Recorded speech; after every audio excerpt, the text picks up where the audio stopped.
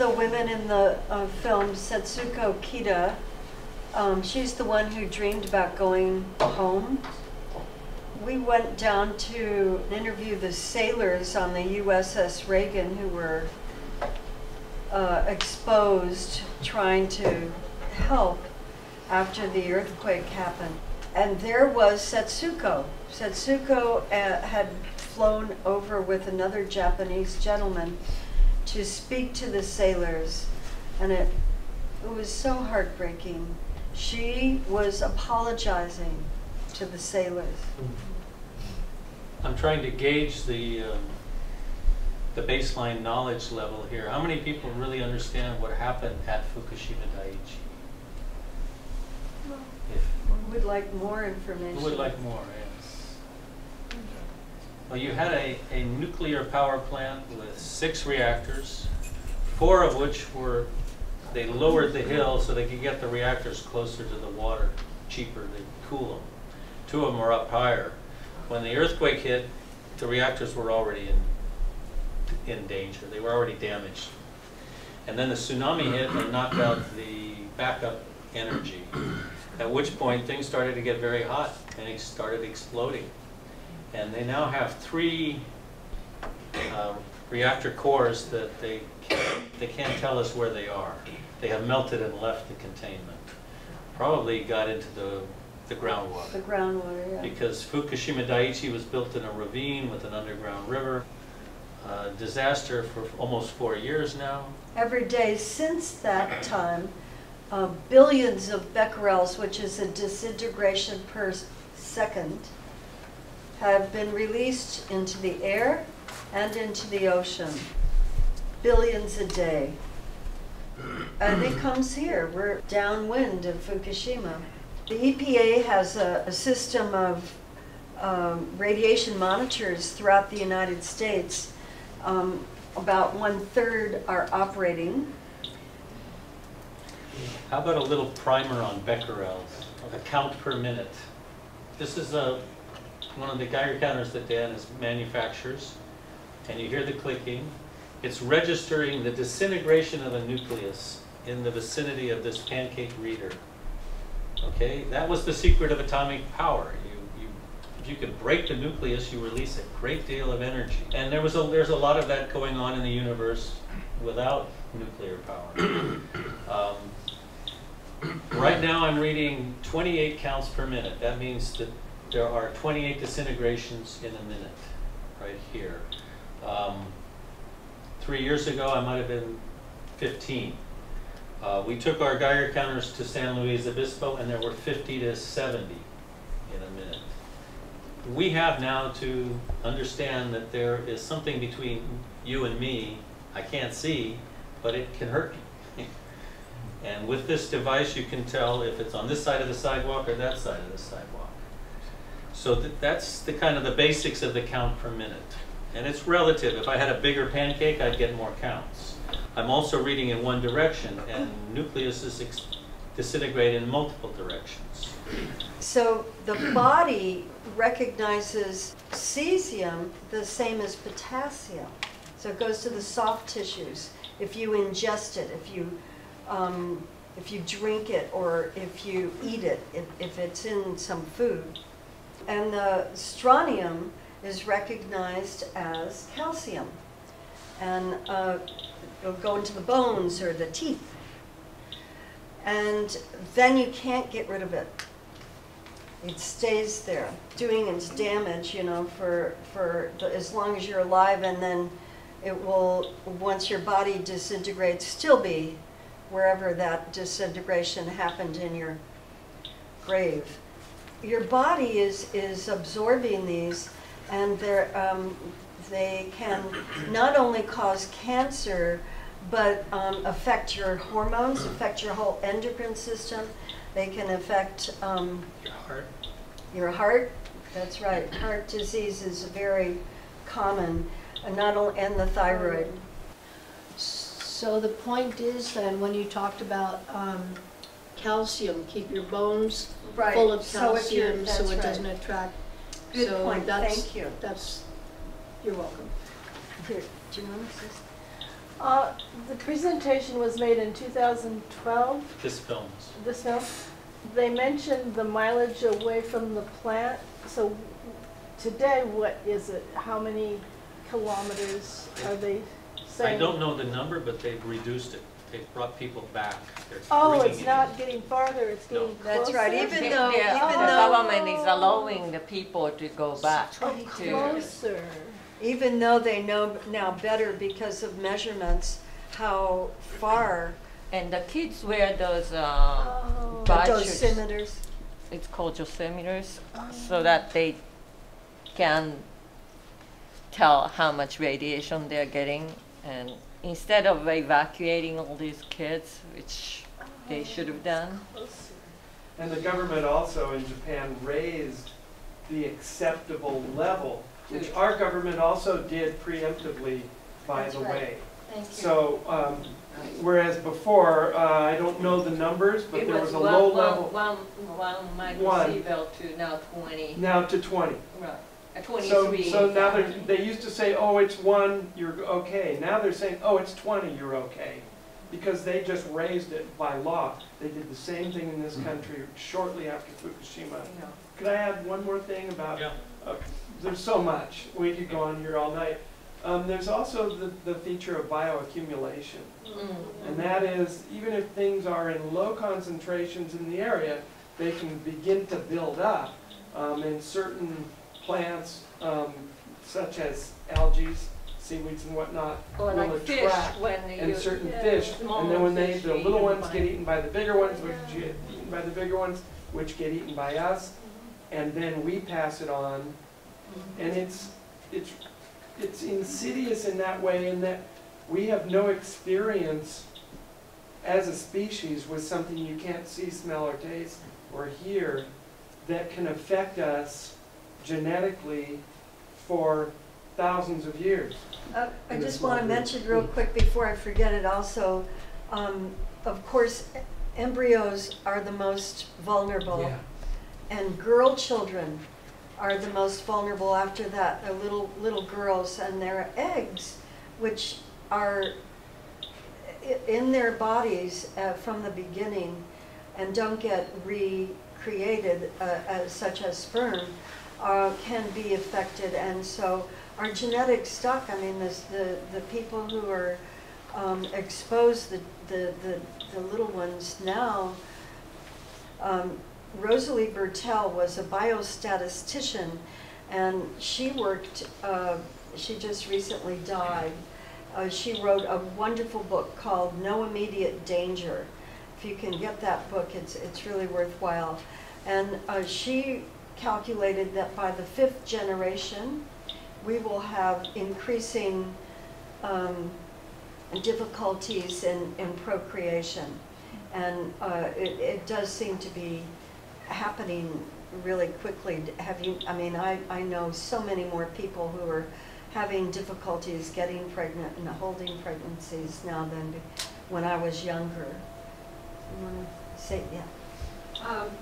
What astounds me is where is the scientific community? Where are there any, nuclear scientists or, people with a conscience who are in this, who are banding together to figure out how to stop Fukushima, or have they just exhausted all ideas, or or are they just in bed with NRC and everybody else?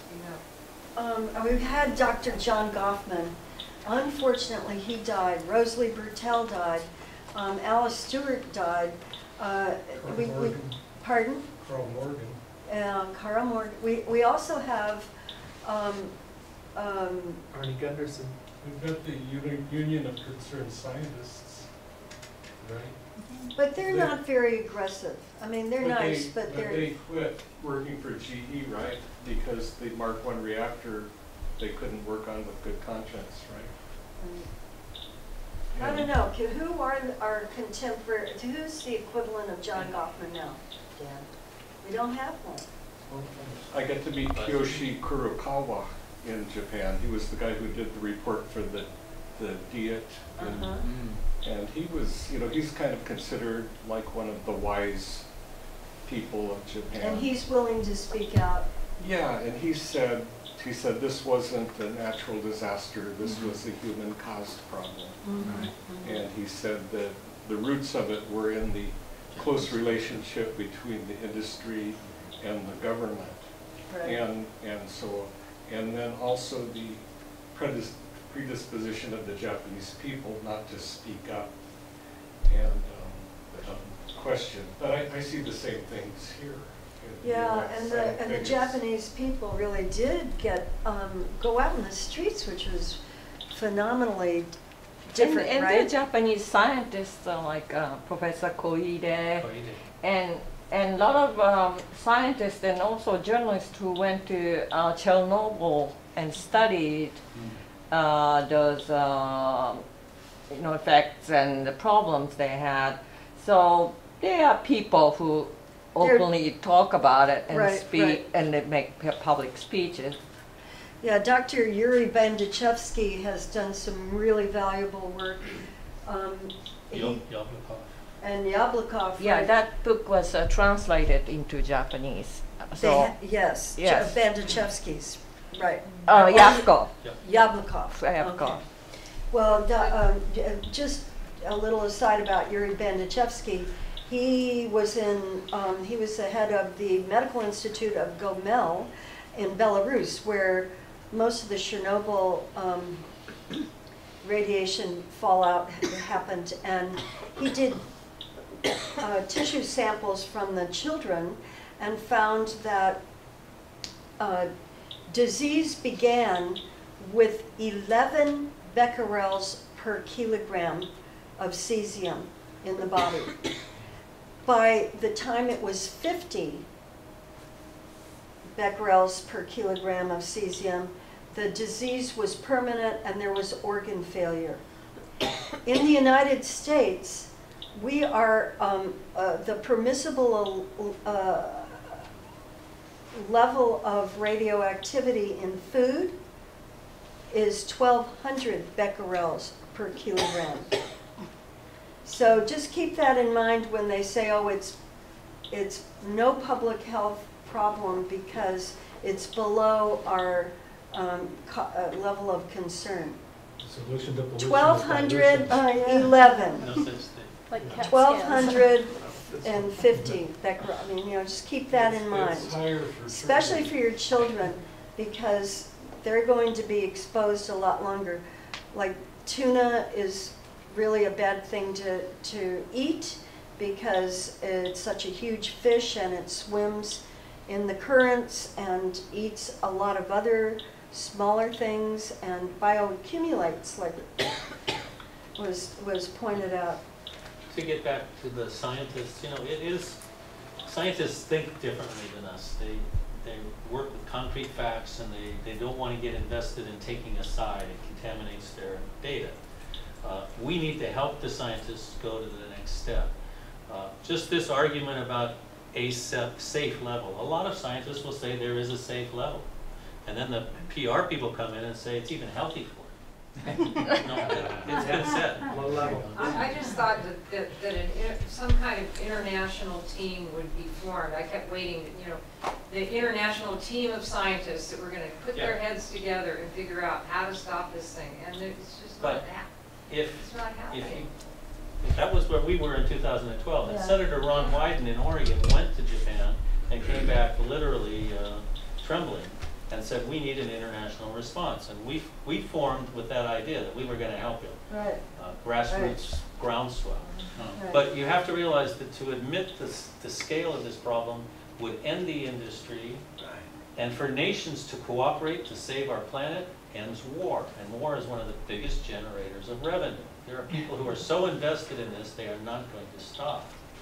See, but there have been actually international teams going over there from different major nuclear firms, and they tried to filter the water, filter out that's not working. And a couple of weeks ago, the Abe government said, well, we're just going to have to release The water from the tanks, you know, they've got this huge number of tanks filled with the really radioactive. The radioactive water is so radioactive in those tanks, you can see. What's that phenomenon called when you can see it? It's like the Herzenheimer. Oh, that aura, that blue light? Yeah. Really? Yeah, you can see it on the over the tanks, and that's what they're going to let go into the Pacific. So that's in addition to the billions of becquerels that are flowing in every day. 300 tons of water, radioactive water. But you have to understand that there are people who knew that that was inevitable in 2011. Why did we waste 3-4 years not doing anything correct? Storing it in tanks that are going to rot, they're not going to last 50 years. That series of plants was essentially designed by and sold to the Japanese by American companies and American engineers who, and the real cause of the failure was the fact that all of those air-breathing backup diesel generators were located in a basement underneath the facility that would clearly fail if it were flooded. And I'm sure that that thought crossed the minds of the engineers who were designing it, but they somehow reached the conclusion that the risk of that happening was an acceptable risk.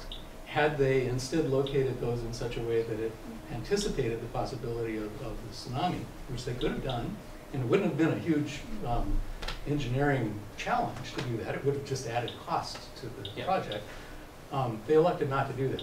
There was a chain of command there that completely neglected this. So I feel like this problem was made in America personally, more than it was made. Yeah, we should be the ones apologizing. Yeah, that's Because there'll be exactly some of right. the rotten technology. General It goes Electric back to what you built said about the 3 of those arrogance. reactors. General Electric. General Electric built 3 Right. of those reactors. Yeah. Right, right. Yeah. If you don't factor human error into any plan, then you're leaving out an important item. The thing about it is, with nuclear, human error is a huge disaster, much more so than, you know, the fertilizer plant in Texas or spills like you're saying. They're horrible, but they're not as bad as this. This is like much worse, much more widely distributed, lasts way longer. That's the thing, it just goes on forever. And You need a very precise dictionary. There's no such thing as dilution in this case. right. The material does not dilute. Of course, if you put one BB in a bucket of water and you put another one in a swimming pool, yes, there's less chance you're going to bump into that BB. But the BB is still rock solid and it's still going to hurt you. The other word you got to watch out for is decontamination. Right, There's no such thing. It's called trans-contamination. You move it from here to there, but it doesn't stop being contaminated. Try to bury it or... Yeah, so, but a lot of these words are used and a lot of people believe them, and it's used to pretend that we're in control.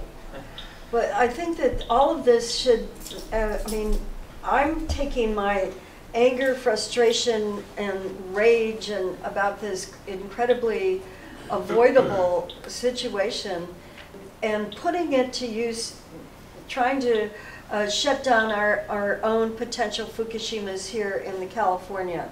And it would be great if you all would be willing to help with that. And just to spread the information, I think that it's really imperative people know that, I mean, that's what the Fukushima is here was such a fabulous, fabulous action, and everybody, when you see that photo, everybody, it's all that's so May I talk about that Fukushima is here? I'm from Japan, and every time I go back to Japan, about Here, you want to stand up here so we can? Yes. No, just try. I'll get you on it. I have my mother and sister's family living in Tokyo, and no one day passed me without thinking Fukushima. And every day I worried and I'm angry, and I never thought that the Japanese government was so bad and so inhumane and cruel. But Fukushima is here. I attended, and every time I go back to Japan 2 to 3 times a year, I join those groups. I go to demonstration and anti-nuke people. I might have friends, organizers, and I posted Fukushima here, post the picture on my Facebook. They were so encouraged. You know, those anti-nuke people are so, now 3 years and 11 months, they've been losing kind of hope. Sometimes they get in this hopeless feeling. In fact, about 80% of Japanese population are against nuke. Yes. But they don't know what to do because the power is, you know, controlled by banks and this, you know, business and the government and bureaucrats. But when people here or overseas show that they care and concerned, really encourage Japanese activists and also Japanese people in general. So when I post the picture, it was actually shared so many people. That's wonderful. Yeah. So I thank you very much, John, and everyone here that to show your interest and keep, you know, concerned about Fukushima. And I hope you take care of your own health. Is also to keep, you know, being informed about Fukushima. I just wanted to show my gratitude. Just to say. Yeah, this is an interesting thread. I'd like to go there, but first I want to respond to what Charlie was saying. Why Fukushima is still a problem and will always be a problem for the rest of your lives and your grandchildren's lives is it's ongoing. That core, that molten mass of radioactive material is critical. It's generating more, it's active, and it's spewing. The numbers that are coming out of Japan are phenomenal. If it was a bomb that was dropped, it would be like flushing a toilet. It would spread out a certain amount of bad stuff, and then it would dissipate. What we have is a faucet that nobody on the planet knows how to turn off. 3 of them. Three. 3 of them. Yeah. And we have them all over the United States, and they could pop any day. What we're seeing in Japan, that's a devastated region. Fukushima is a prefecture. It's like a large county or a canton. There are people that will never go back to their homes, or if they do, they're going to be dressed up and looking at the old pictures that they can't take with them because the pictures are hot. And that is what would happen here in the United States too. They'd pretend there was nothing wrong, and they would just leave. You know, no one would be compensated. That's what's happening in Japan. And the reason that the nuclear power plants were pushed onto Japan in the first place, a country who had been bombed twice and were horrified by the whole technology. You know, the CIA went and worked very hard to overcome the natural revulsion of the Japanese people. And they put war criminals in charge of the project to sell it to the Japanese people through cartoon characters and propaganda. And so even though there was great reluctance and resistance, they pushed those reactors into Japan. Japan is roughly the size of California and has 54 reactors in it, plus reprocessing plants. And do you know why the U.S. wanted them so badly there in Japan? Does anybody know?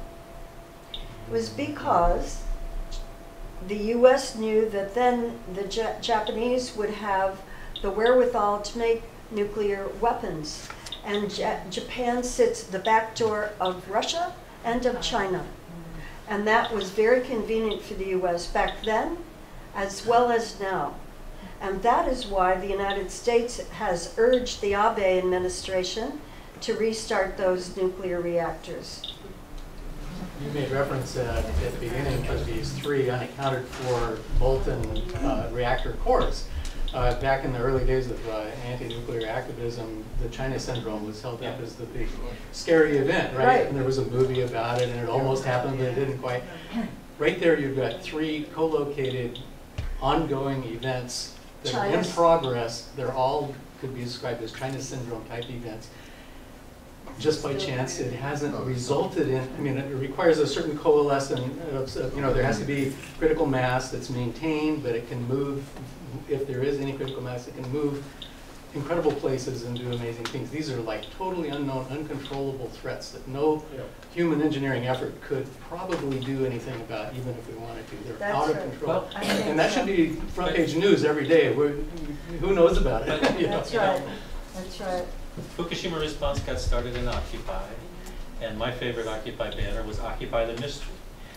We are out of the box. Yeah. This thing has changed the game. There's a lot of people who are locked in because they're making a lot of money, a lot of people who are half asleep, but it's different now. And I think that's almost, for me, that's what's hopeful, because it's telling me that there's no more magic ring I should have to fight for or scramble for. It's just kindness to other people. You know, it's enjoying the miracle that we're in. And the miracle is bigger than us. And we may be able to access other levels of it. Maybe this is going to force us to another level. It's going to be a different planet in 200 years, that's for sure. That's right. You no longer have to ask people about something that could possibly happen in the future. All you have to do is educate them about the reality of what has already happened, and it's already there. And that part of it's a done deal. It's more than just an imminent danger. It's reality. Look, at Diablo, that's in a tsunami zone. And a That's double in a earthquake fault tsunami. zone.